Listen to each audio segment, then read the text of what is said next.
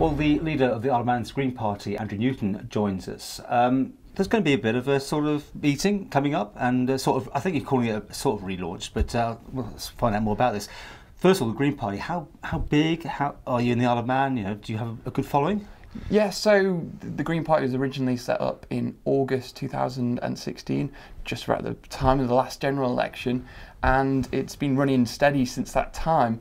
But now, as you said, it's going for a kind of relaunch. The meeting's going to be the Tuesday, the 27th of March at 6:30 p.m. at the Columba Club on Circular Road, and it's going to be an extraordinary general meeting. But just so there's some formalities, we're going to amend the constitution and introduce some positions for the party, and it's an opportunity for the party to go out to the public again and try and relaunch itself in view of 2018 being a special place in the Isle of Man to live and work, as the Isle of Man government says, and also with the biosphere status and all these things that are surrounding the status of biosphere and harmony and sustainability, which is all concepts and values that the Green Party in the Isle of Man embraces. Is Green Party Isle of Man, Green Party UK, are you affiliated?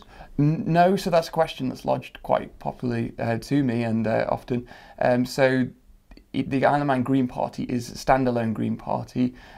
However, the Green Party as a term recognises that there is a global body of Green Parties and there's also a European body of Green Parties that only have this connection between themselves on the basis of shared values. So there's no shared formalities. We don't take orders from other parties, but obviously to represent yourself as a Green Party, you have to respect and embrace the values, and the core value of the Isle of Man Green Party is sustainability and all things engendered from that.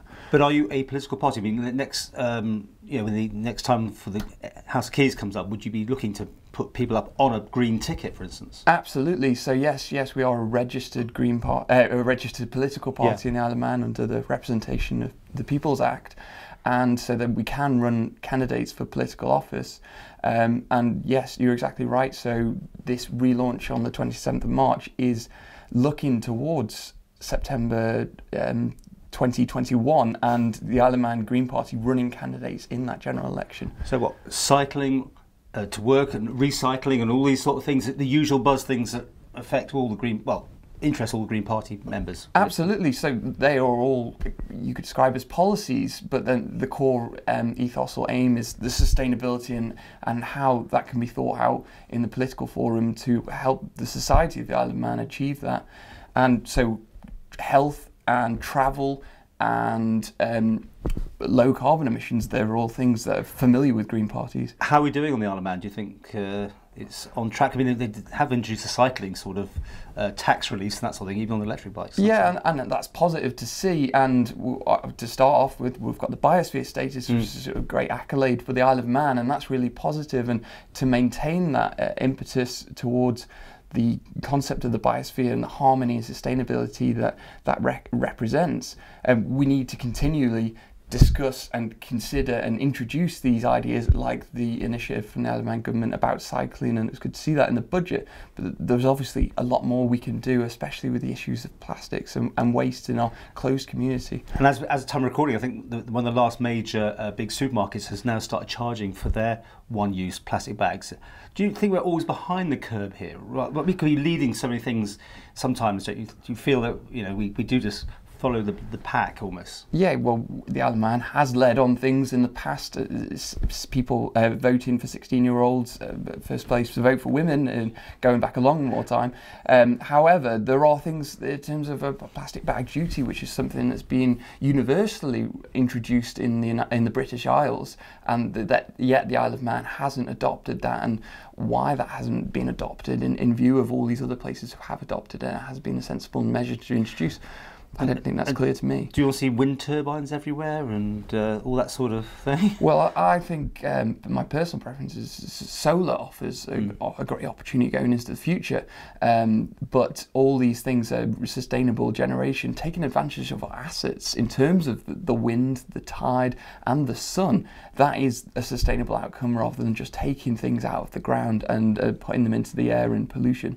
And why this relaunch then? Had you lost sort of direction or membership or something, or just looking to revamp for some reason? With all these things, knowledge comes with experience, and so setting up a political party and then running it in a method that allows people to engage with it and has positive outcomes for the Isle of Man society, well, that took a bit of experience, and now we're coming up, well, it's over a year and a half now since it was originally launched, and hopefully now we've got that knowledge on board to take it forward to the next step towards creating a sustainable party in the Isle of Man, which can then run candidates and hopefully have candidates elected, and we can really introduce the party politics. So the election process is starting right now? Well, it should do, and it shouldn't stop. I think you should be concerned about having candidates announcing 2 months before an election and then maybe conceiving ideas in that time for their ideas, rather in the alternative which we're proffering, which is having a continual process of engagement with the population, of production of ideas and drawing towards those implementations, so then hopefully when the party is elected or candidates of the party are elected into political office, we've already got a plan that's been agreed or engaged with the Isle of Man population. If people want more information, you got a website? Yes, we've got a Facebook page and we've got Twitter feed and email.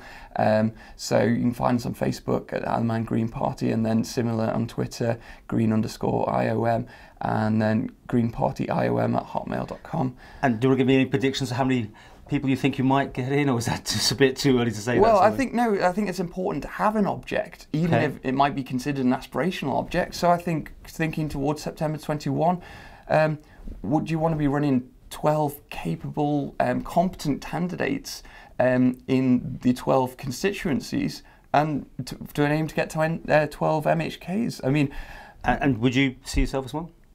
Well, I'd too early to say, or running. It is too early to say, certainly, and I've got a very good job at that. Yeah.